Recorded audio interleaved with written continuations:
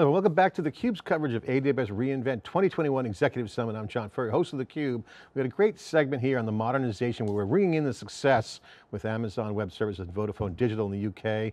An example of modern engineering examples using Amazon the cloud, looking at where cloud native is actually changing the game. We have two great guests, Ben Connolly, head of digital engineering Vodafone UK, and Maynard Williams, managing director at Accenture. Gentlemen, thank you for coming on theCUBE and sharing the story. Thanks, John. Appreciate the invite. So I gotta ask you guys, one of the main themes that we've been covering all year, and even pre-pandemic, we saw the cloud native wave coming pretty hard. Containers, great for modernization, sets the table. You're seeing things like Kubernetes and now serverless changing the game on all aspects of how modernization is happening. And everyone's talking about, application modernization, shift left, all great for business, but you have to kind of take care of things under the covers a little bit.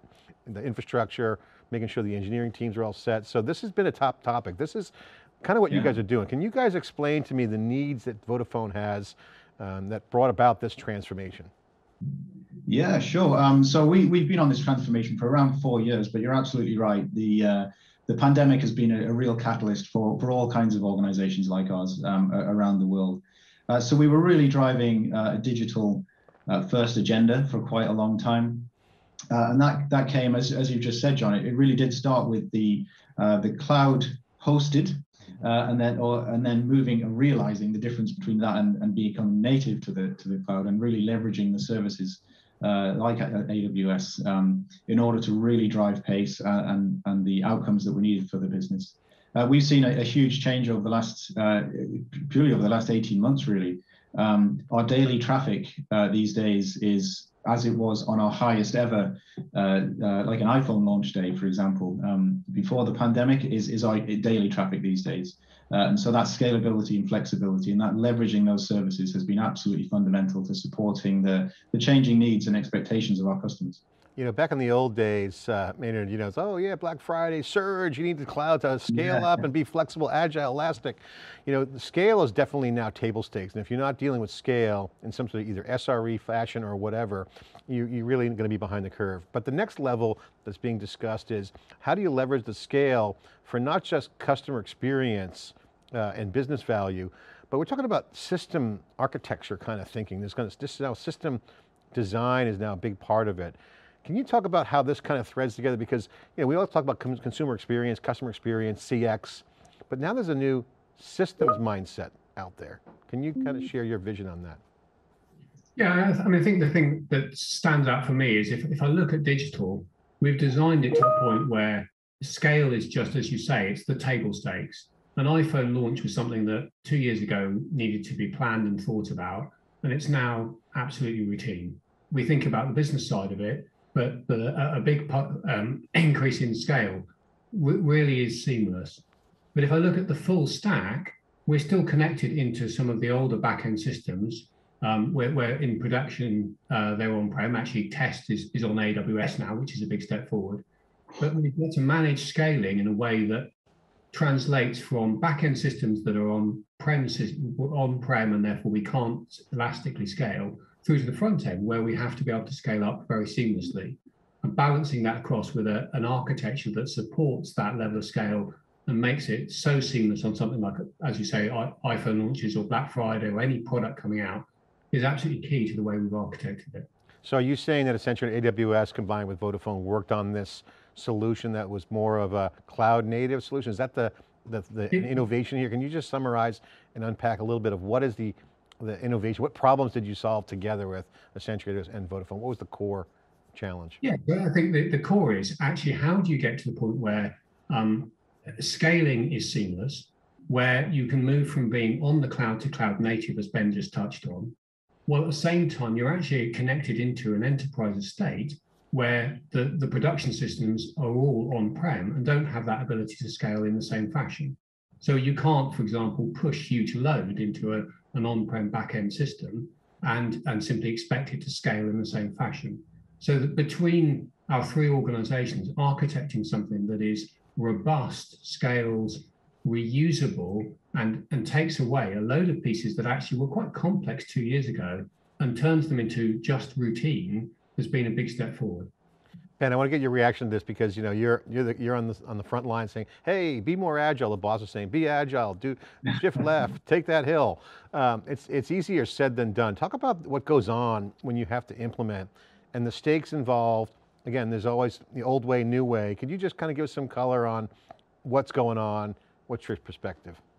Sure, yeah, and as Maynard just said, the real benefits and the story behind this was the ability to launch an iPhone, for example, as a non-event for Vodafone. It previously was weeks and months of preparation and design and testing and confidence building, and now it really is. It just happens, and we watch things scale and then down again gracefully, and really do celebrate the level up, if you like, the leveling up of us as an organization, allowing our commercial colleagues to launch propositions or to launch campaigns without needing us to be involved anymore, because they're confident. We're all confident that things will flex like that. But you're absolutely right. The changes and the demands of us as a team, but also the expectations of our stakeholders have been changing for quite a long time now, and we're really excited now to be able to meet them by leveraging the services that we're discussing here. Yeah. So the guys launch the iPhone, no big deal, routine, hit the pub, everyone's happy. Having good Indeed, yeah. Yeah. Let's get into the solution, how it works. Talk about what's going on under the covers. How does this all work? Can you take us through what's the state of the art of the solution? Sure. Well, as you mentioned earlier, we're very much inclined to serverless these days. So we rolled out Fargate started about 18 months ago, and that really has freed us up into all kinds of scalability measures, but also really about reusing and applying this across much more than just the engineering or the digital part of Vodafone where we began. So that's been a really big part of our agenda, and that's informed all kinds of things, the ability to scale and flex like that, and the architecture beneath us, and the containerization and orchestration that goes along with that has really enabled us to flex that ability, to reuse it across other areas. And because of that now, it's driven our hiring policy, our tooling and technical, our procedural approaches. It all now leverages that ability to move at pace and to be able to scale, not just in infrastructure or ability to serve customers, but in ability to deliver for the business commercially as well. And this has all now informed our direction, I think, as an organization. It's interesting you mentioned Fargate, then a trigger of events happens. People get excited, opens up new doors of opportunities. There's a chain reaction from that. Talk about the impact to the staff and the operations, because it's motivating at some level. You get new things happening, but you're actually making things go better and faster, cheaper. Yeah, well, the impact is one, because we're on a journey at Vodafone of this transformation, really becoming a technology business first and foremost, rather than a telco classically like our competitors. We're able to really drive cultural change as well. So the impact on our people is it's been a particularly engaging one. We've also been part of a real recruitment drive. We've just announced 7,000 new roles joining our team across Europe, and these are engineering roles. Driving more of the same behaviors and principles of a modern software engineering business like ours. And that really is fueled by our ability to experiment and try, but become cloud native and employ these services in the way that they're designed to be. Maynard, I'd like to get your take on this and shift to a topic around what this all means. If you zoom out and you say, okay, with the pandemic, it's become a mobile, virtual, hybrid now world around work, play, all those lines are kind of blurring. It's not as clean as it used to be. Oh, the network's segmented over here, this is over here. These legacy systems were built around the notion of things were nicely segmented. Now you have this whole kind of mashup, if you will, of how you just want to work, right? There's mobilization is a huge thing. So access, identity, these are things that were all kind of set up nicely before the pandemic, or at least, stable, maybe not scalable. But what's your take on this? What's the big picture? What's all happening? So I think, the pandemic has accelerated a set of changes that were already happening anyway. And I'd say the other part of this is under the covers, a lot of the work that's been done has been to create the microservices that stitch together to produce those journeys that run in the containers and so on. That opens up an omni-channel future that starts to move away from saying actually businesses are organized around the environment in which they're serving. Is it a retail store? Is it online? Is it digital and so on? And actually, into much more of a space where you're building the best journeys, and those journeys can and are served through digital or through a call center or through a store and so on. And that makes a huge difference, because the focus on improving the customer's experience has been enormous. And I think that's one of the other parts that's come out of the whole cloud native setup, and the ability to experiment has been iteratively and endlessly improving the experience for the customer. And that's a massive step forward. So we can talk about the fact that we deploy a huge number of times more frequently than we did even a year ago, or that, you know, our quality is improved by a massive percentage and so on. But I think the thing that's really interesting is the improvement in the experience and the endless improvement and iteration of that, because we can make lots and lots of small changes and do every day. That's a big step forward. You know, what's interesting, Ben, I'd like to get your reaction on this, and if you don't mind, just add a little quick color to this. This is just another example of reports that we've been talking with folks on, where it's not about just re-platforming to the cloud, it's refactoring the business with the engineering, the modernization. And so there's two things that go on. One, you see the efficiencies, new doors open up, new things are happening, people are getting excited, some good morale boost, things are becoming clearer. But then there's actually new business value being created, or new propositions, engineering propositions. Can you share from a digital standpoint, because this seems to be the new role of the digital person, whether it's engineering or on the business side, make things run faster, cheaper, better, and then create new opportunities, new propositions. What's your reaction? Yeah, it's fundamentally around pace of delivery. Being able to, as Maynard says, moving from a world 2 or 3 years ago where we were deploying once every 2 or 3 months. This is a website once every 2 or 3 months. You know, that's where we were. And to now, it's happening all the time, every day. It's a skill that we've given us as an organization that we couldn't have leveraged before. And what we're able to do with that now is experiment our way and iterate our way to new value streams, as you say, but also trial and error what we already know or expect to be true with our customers much more easily and much more frequently. Very little barrier to production or friction between us and the customer these days. And the almost instant response and feedback we get from customers, we learn constantly because of that. And it's become much less of a stab in the dark with large business cases. Will they work, won't they work? To now much more experimental and iterative way, both to the propositions we know about, but also to the experiments and unknowns in our future that also are now unlocked for us. That's a great point you mentioned about the whole timing of, the old way, months, weeks, just for website stuff. Maynard, and if you guys can share, this new world order is actually pretty exciting, but also daunting if you're not like in the water, so to speak, right? So some people are actually, putting their toe in the water, they're experimenting, but it's a game changer. I mean, a significant step up of value. What's your advice about solutions? And they're not easy. I mean, you just got to get your hands around Accenture. You guys have been doing a lot more of these projects, you're seeing more and more of these kind of partnerships, and the value is there. Can you guys share your opinion and advice to folks out there watching, saying, how do I do this?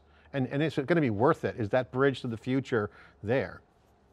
I mean, I think there's a mechanical piece. How do I enable this? And we could talk about DevOps and moving to cloud native, and actually some of the process side of, as an organization, how do I get really comfortable with deploying very frequently and it being low risk and routine and so on? The other part for me, which we sort of haven't touched on, is as much as we talk about experimentation, it's about the data and the analytics and the knowledge that we create out of that. So the small changes we're making are highly scientific. And when we think about actually understanding how we're optimizing experiences, that's all about a whole set of data points that unpin it. And so I'd say two parts. It's, the journey we've been on here is about enablement. It's about moving the architecture. It's about moving the ways of working, so that a lot of things that were hard or required thinking about 2 years ago are now quite routine. But the other part of it is understanding the data and having the analytics capability and being able to make a very scientific experiment where you can see the result in the data. Ben, what's your reaction and advice to folks watching as they modernize? Exciting, challenging, it's a lot of hard work, but what's the end game? All of those things, yes. I'd say it's more than anything, it's a necessity these days. We have to embark on this journey, and it is daunting. And of course, a lot of large organizations like ours, we're successful for doing things in a particular way. and have built up a lot of protection mechanisms for making sure we protect that. And so to come at it from a new angle is obviously daunting, and it's very challenging as well. There is an immune system in all of our organizations. It is real, and we will all deal with it. But the real success behind, I think the reasons behind a lot of our success has been by being able to quickly prove value, to quickly prove that outcomes are deliverable and achievable. And then to build on those and iterate on it. And as I said, it's about being able to move at pace. For us in Vodafone, it's about leveraging our scale. We're a huge organization, and we're now coming together as one to really make sure that we do just lean on that scale more than we have done. Yeah, but really about iterating, as I said, and finding things that work, keep doing it, finding things that hold you back, and get rid of them as quickly as you can is what I would say for us. It's interesting you mentioned the scale. The thing about the cloud is, when I hear the common pattern is, it takes advantage of the strengths of your environment. So every environment's a little bit different, but you guys have the scale.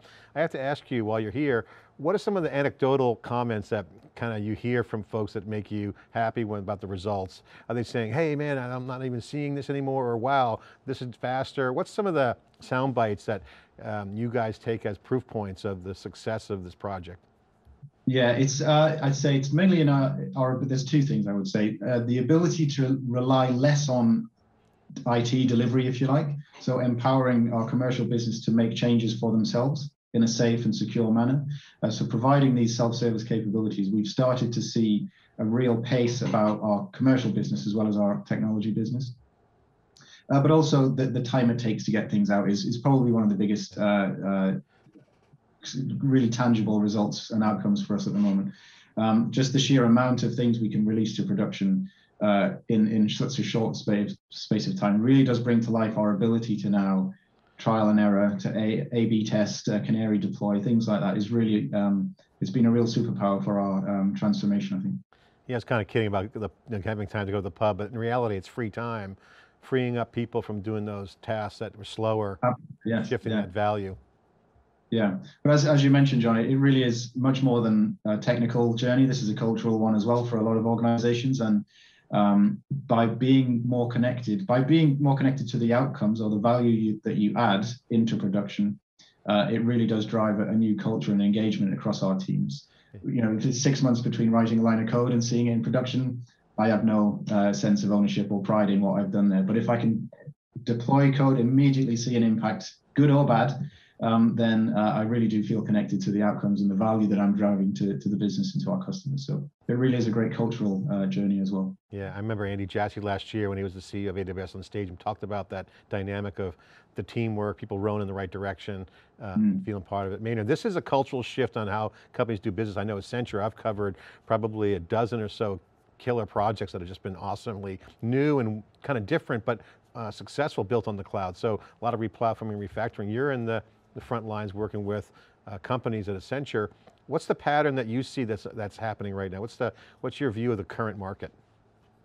So, I mean, I think there's a huge shift to this journey to, as Ben put it, the move from being on the cloud to being cloud native, and really getting that value. There's a kind of almost example I see. There's a light bulb moment where ownership of what you put in production means that you move away from a model of we change code because either the business tell us to because they have a functional requirement or because something's broken. And we get into the model of, but I want to improve the thing that I feel ownership of that's live. And you suddenly see how much difference that makes to the experience of it, the quality of it, the stability, all of those things improving.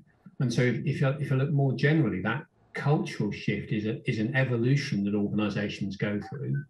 And it starts with actually delivering in a more agile way at some large scale. You see agility moving up into kind of business agility and starting to affect things like budgeting cycles and the kind of corporate functions, if you like, that tend to sit around supporting pieces of delivery. And there's a lot more of that happening at the moment, aligned with more organizations pushing into being properly cloud native and transforming, rather than the kind of first wave, which was the shift onto the cloud. Now it's actually, let's really leverage what we've got with the cloud. Yeah, and you guys, Accenture, have been riding on the wave of AWS and the cloud for many, many years. We've been covering it. Ben, great success story. Thanks for coming on theCUBE, head of digital engineering, Vodafone UK. Great example of modern engineering at work using AWS in Europe. Thanks for coming on theCUBE and sharing your story. Maynard, thank you for also coming on and the work you're doing at Accenture and AWS. Thank you. Thanks, John. Great to be here. Okay, this is theCUBE coverage of AWS reInvent 2021 Executive Summit. I'm John Furrier, your host. Thanks for watching.